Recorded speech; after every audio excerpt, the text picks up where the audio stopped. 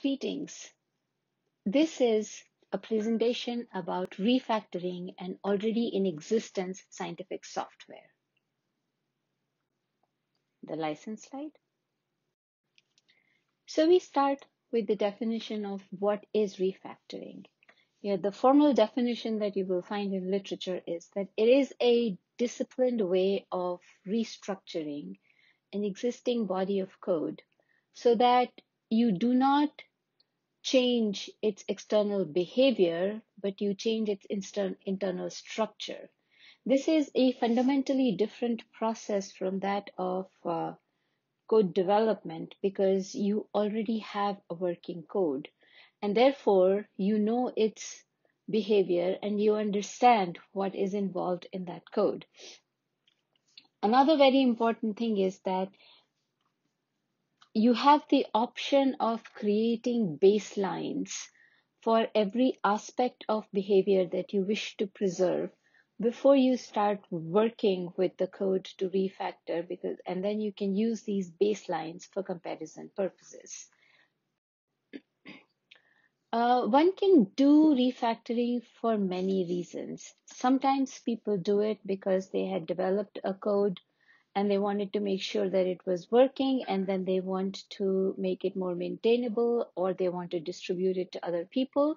And so they want to improve its sustainability and modularity. Maybe they want to make it easier to use and understand. Sometimes you do refactoring because you want to port your code to a new platform.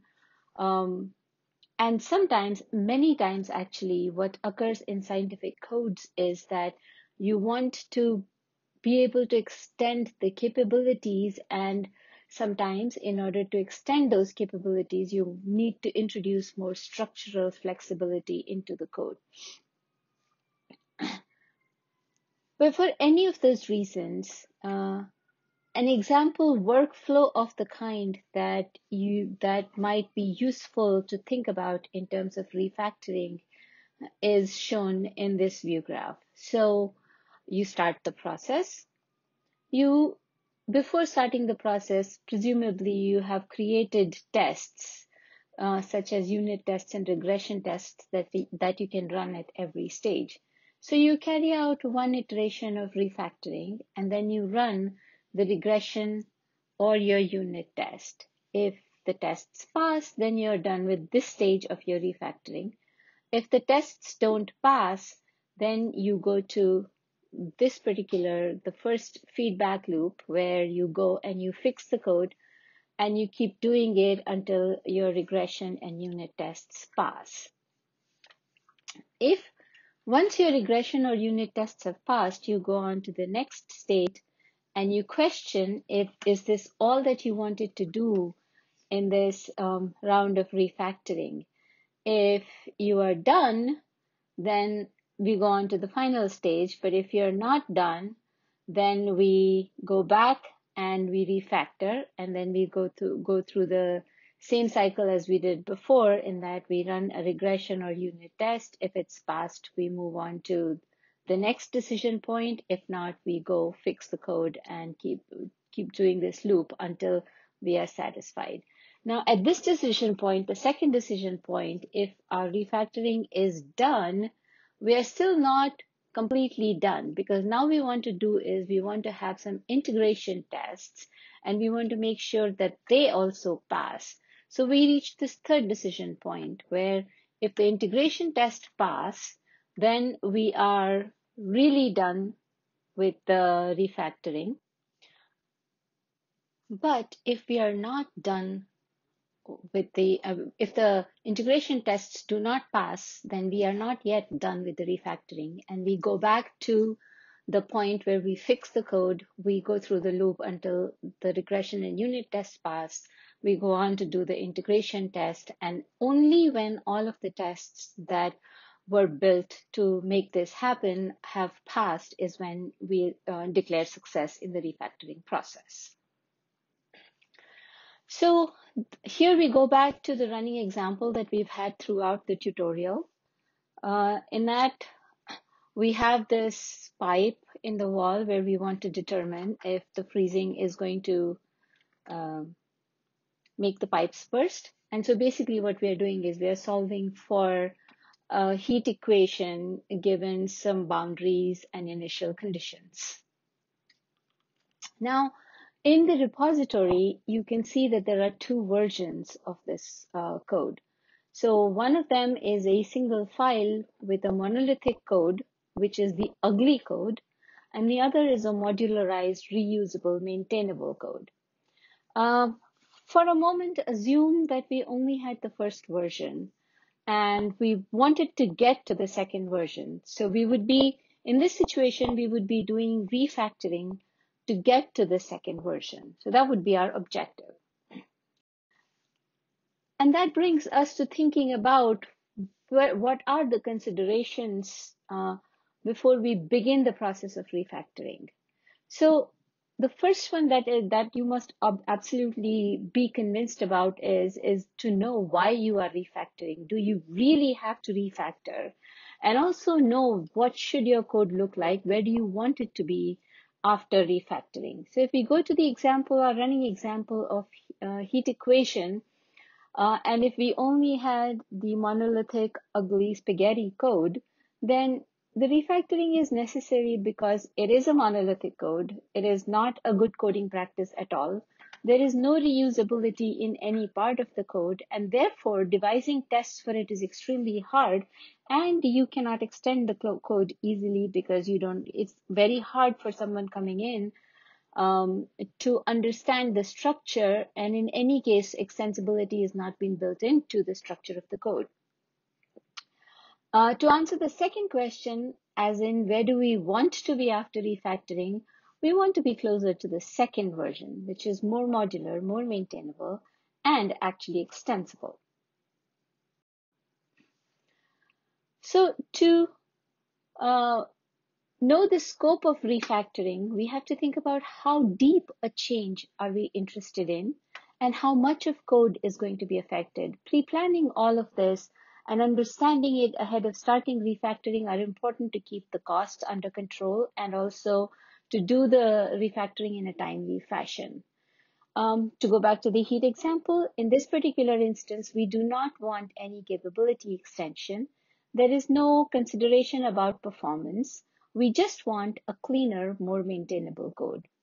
And so in order to convert this monolithic code, the steps that we take is we separate out the utilities, we generalize interfaces, we move the global definitions into a header file that can be included in all the source code files that we're going to break out the monolithic code into.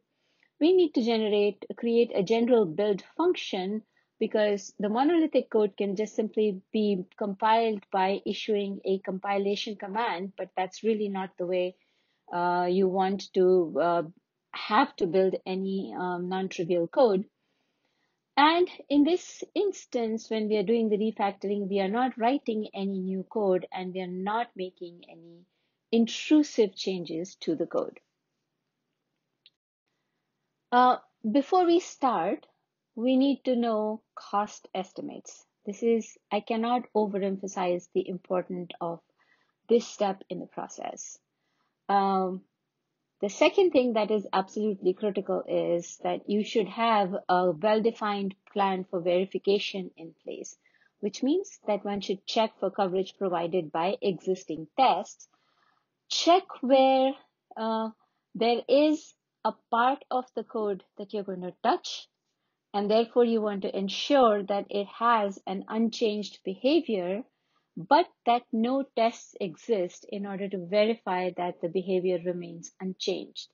For those instances, it is imperative to develop new tests. So there should be no gap in your testing and verification strategy to ensure that the code behavior remains unchanged after refactoring. You should also make sure that the tests exist at different granularities. There should definitely be demanding integration and system level tests. And by demanding, I mean these should be tests that should fail easily if the behavior is not as it should be expected to be after the refactoring. And these tests should not be very forgiving of the changes, which means that for any small perturbation also these tests should fail if that perturbation is not a part of the acceptable behavior. Before embarking upon the code changes, one should absolutely know the bounds, which means how much behavior change is acceptable. So just now I was talking about behavior change, behavior not changing, and that's part of the definition, but certain behavior change is unavoidable. For example, if you change the order of floating point operations in any code, even in non-trivial ways, you cannot guarantee bitwise reproducibility of the answers. And so ahead of time, you should know how much of that change is acceptable. And there may be other similar things in terms of behavior change, but you should know ahead of time what is acceptable and plan for it. And for those reasons, also, you should know error bounds. And in your mind and for the entire team, you should have a map from here to there in the sense of where you're starting out in your code from and where you want to get to at the end of refactoring process. As you are doing the planning, you should also make sure that the testing overheads are incorporated into the refactoring costs. Not planning for those can actually make the costs spiral out of control very easily. So now we go to the exercise of refactoring the running example. I'm leaving the bigger refactoring to you as an exercise. So in that exercise, you convert heatall.c to the cleaner version with reusable code. It doesn't have to resemble the code that is already sitting in the directory. In fact, I prefer that you do not look at that code before you embark upon the refactoring process. And you come up with your own strategy. So think about what you want your final product to be, and only then go through the exercise of refactoring. However, as a part of this presentation, I'm going to walk through another example of refactoring with much more limited scope. And so here, as an example exercise, what I'm doing is I am taking the clean solution. In the clean solution, you will notice that each method of integration has its own implementation and its own interface. And all of those are compiled into the binary so that you can select at runtime as a part of argument list as to which of the particular solution integration methodology you wish to use. Now, what I want to change in the code is I do not want to have to include all of these as object files. What I want to be able to do is I want to generalize the update solution interface. And the reason why I want to do it is that if I want to add any new method of integration, I have to not only write a new routine, I also have to make changes to the code that invokes the update solution. And so I don't want to have to change heat.c for adding another method, which is what I have to do in the code now. So I'm not going to cover all of the methods exhaustively. We are going to do two integration methods, FTCS and Upwind 15 as alternative options in this particular exercise. So here we prepare for refactoring the cleaner version of the heat equation solver. So we run with FTCS so that the results are stored under a subdirectory called FTCS results. We have updated, if you notice in the makefile, we have updated it with a coverage flag turned on so that we will actually get a summary of which parts of the code were exercised. So then we build and run the code, and then we examine heat C. As the testing module told you, where there are a sequence of hashes, what that tells you is that that particular solution was not, that particular line was not exercised in this instance of execution. So we can see that update solution FTCS was invoked 500 times, but that update solution upwind 15, the other method that we're interested in examining, was not exercised, and this is something that we need to fix. So what we do is we run the executable again, this time picking the algorithm to be upwind 15 and runtime to be upwind results, so that these results are stored in another subdirectory called upwind results. And now if you will look at the code coverage statistics, you will see that update solution FTCS is not exercised, but update solution upwind 15 is indeed exercised. So now between what we did in the first instance of execution and the second instance of execution, we have coverage for both FTCS and upwind 15, and we have the baselines that are already present in the subdirectory, right? So now we have covered our bases, and now we are ready to actually do the refactoring. So this is what the starting code looks like, where we have interfaces for update solution FTCS, interface for update solution upwind 15, and an interface for update solution Crank-Nicholson. You will notice that even though the interfaces for the first two are identical, the interface for the third looks different. Crank-Nicholson has an extra argument, and if you look at the source code, you will find that it also has an extra step in initialization. And so even though we are verifying it only with FTCS and upwind 15, if we want to generalize the update solution as an interface, we also have to account for the extra arguments and extra step in initialization that are there in Crank-Nicholson. So what we do is we generalize the interface, where we have added that extra argument that accounts for Crank-Nicholson, and you'll notice that now this interface is called update solution with no qualifier at the end of it. We also modify the makefile, where now we have different sequence of files, a different collection of files for generating a different binary. So we have source 1, which includes ftcs.c. We have source 2, which includes upwind15.c, and source 3, which includes crankn.c. And we have 3 different executables that can be built. In addition to this, we add a null implementation of initialize_crank in FTCS and upwind 15. So now what we do is we are at this point in time, we think that we are done with the refactoring of the code, and we want to verify that our refactoring of the code has not broken it in any way. So we build the code, build the binary heat1, and run with the FTCS results, make the binary heat2, run it with upwind results, and verify against baselines. If the verifications come out true, then we have done the refactoring successfully. So the important thing to note here is, what was the objective of this refactoring and what have we traded off?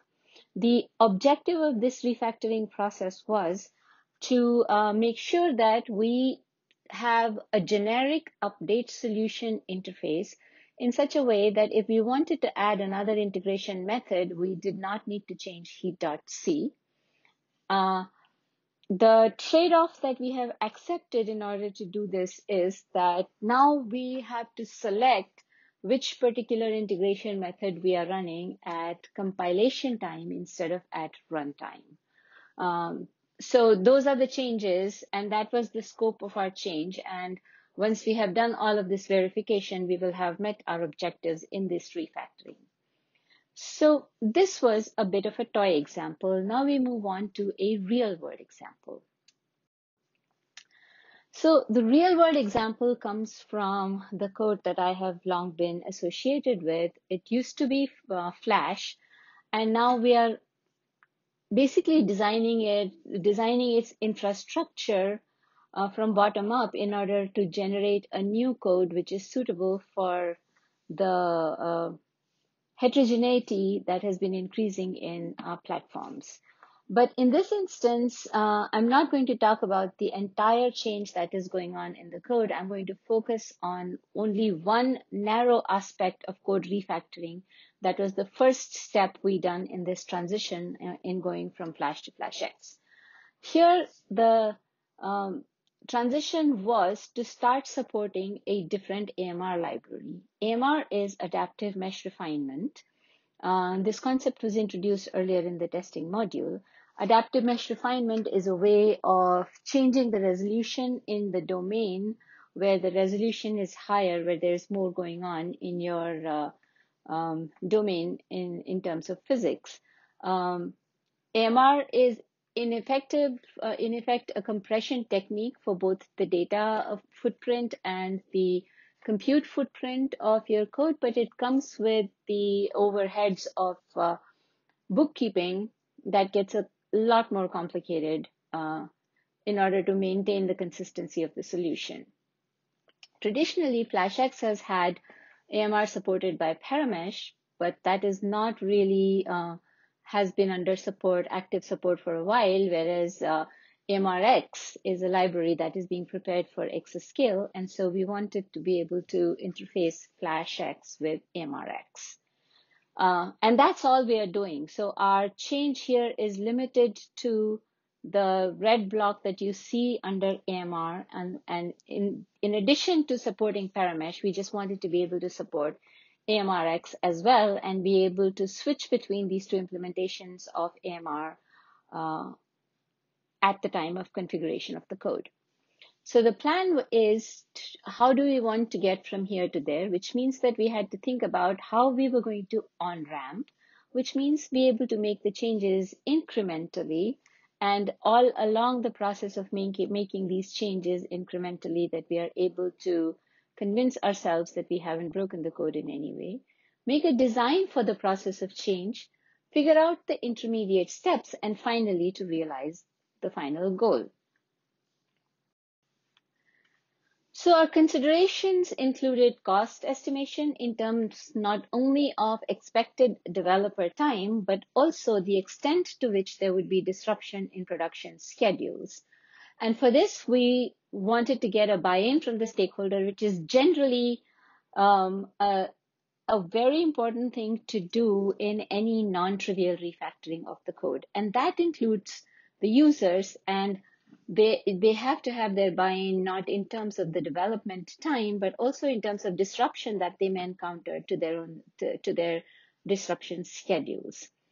In Flash, our initial estimate was that we would take 6 to 12 months. It actually took closer to 12 months. So this is an overall schematic of the process we went through. Don't get intimidated by what it is looking like right now, because I'm going to deconstruct this process and walk you through every step of it as we took in going from Flash version 4.4 to a new Flash version with a new grid unit implementation that supported both AMRX and Paramesh. So the first part of it was mapping from here to there, on-ramp plan. And you always have to be cautious to make plans proportionate to the scope. So the top transition shows you two scattered bits of code that you want to refactor. And these are independent changes, and you can do them all at once. That may be okay.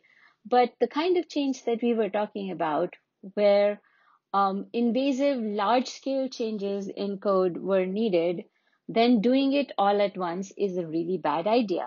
And so we thought there were two ways in which we could do our map from here to there. The first plan could have been to turn off all the modules except for the one being refactored, and have a way of testing these in intermediate stages. So we would, for example, start with the first module, convert it, start with the second module, convert it, start with the third module, convert it, and while we are converting them, verify that each module works perfectly fine after it has been converted. And then one by one, we turn on more than one refactored module. And in our arsenal of tests, we should have tests that then verify for interoperability of these modules and confirm that the modules actually work together even when more than one refactored module is turned on. So this is one on-ramp plan. There is an alternative way of doing it. This is the on-ramp plan 2. And in this part, what we do is we first build a separate environment for testing the refactored module. We take the module, we move it into this isolated environment, and we change the module, refactor the module, and bring it back into the original environment for testing.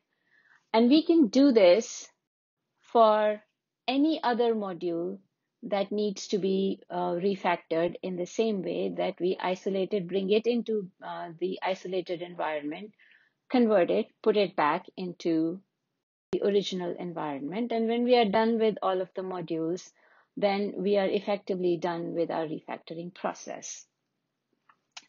In transitioning Flash, or in doing this transformation for Flash, we used both of these on-ramp plans.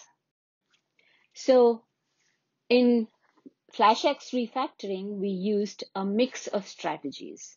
So we started with Flash version 4.4 with the support for paramesh, and we looked at AMRX mesh.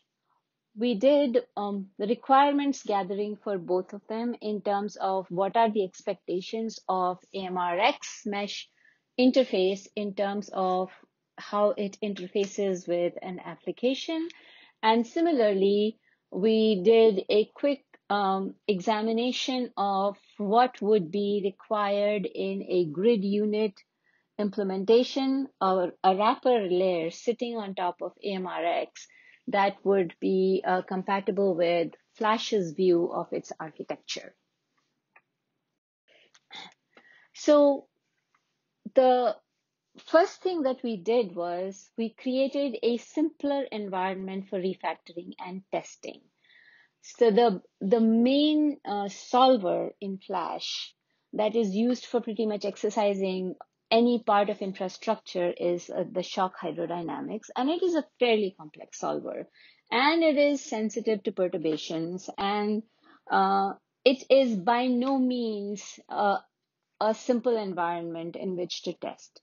So the first thing that we did was we implemented a much simpler version of hydrodynamics that did not exercise all of the AMR functionality. For example, we didn't do things like flux correction that are needed for making sure that the solution is absolutely accurate.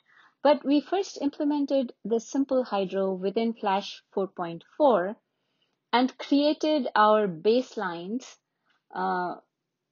in Flash 4.4 with this simple hydro, which means that even if our solutions were not physically accurate, they were generated within a framework that we knew to be working.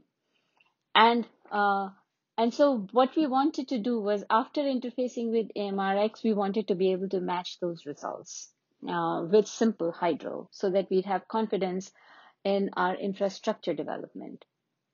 So here what we had to examine was the data structures and iterators. So the next step in our refactoring process then was to build iterators over paramesh. And why was this necessary? Because AMRX only provided iterators. So there is a fundamental difference between paramesh and AMRX in that paramesh is an octree-based code, which means that there is a well-defined parent-child relationship between the blocks that are generated as a part of adaptive meshing, this does not exist in AMRX. And so what AMRX interface that we were building for Flash was required to do was to mimic the behavior of AMR that existed within Paramesh, which means that it had to behave as though it was an octree, even though it wasn't. And the cleanest way in which AMRX could be presented to Flash's physics was to hide the detail of its actual implementation from Flash's physics. And therefore, we wanted to hide all of those details under the iterators. But Paramesh in Flash version 4.4 did not interact with physics through iterators. So in the next stage, what we did was we built iterators over Paramesh, which is part of a mix of our on-ramp plan of changing the iterators within. So this resembles the first on-ramp plan that I talked about, where we changed the behavior of one component within the framework and test it within the framework, but as an isolated component. So these iterators were built over Paramesh in order so that the grid started to now resemble the behavior expected by Paramesh. The next stage was we created a new alternative implementation of the AMRX's mesh. So here we completely refactored the grid interface and made it compatible with AMRX. This is still operating in the mode where we have a separated out, simpler environment where we are exercising all of the various grid capabilities and the new grid interface, and we're making sure that now all of the complexity is focused in the grid implementation and not in the hydrodynamics implementation. So we tested for the general ability to fetch the data, apply a physics operator onto it, get the state variable back to AMR so that it could regrid, and then it could give the same, through the same iterators, it could make the regridded mesh also available to the physics operators, and so on and so on. The next step we took was to now use in Paramesh. Now what we want to do is we want to exercise the actual environment with just the new iterators. So we take the iterators, we bring those iterators onto Paramesh, and now we exercise them with our real implementation, the full complexity of the implementation of our hydrodynamics. So we take our basic hydrodynamic solver, which is unsplit hydro. It has full features in the sense that it also does things like flux correction and other such AMR related behavior that is necessary. So we update hydro drivers so that they interact with, update the hydro drivers of the unsplit hydro so that they interact with the mesh using the new iterator instead of the old grid API that they had working.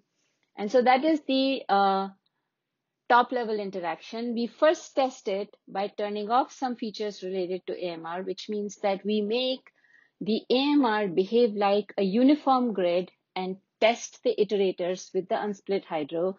Then one by one, we turn on various features of AMR. So first we turn on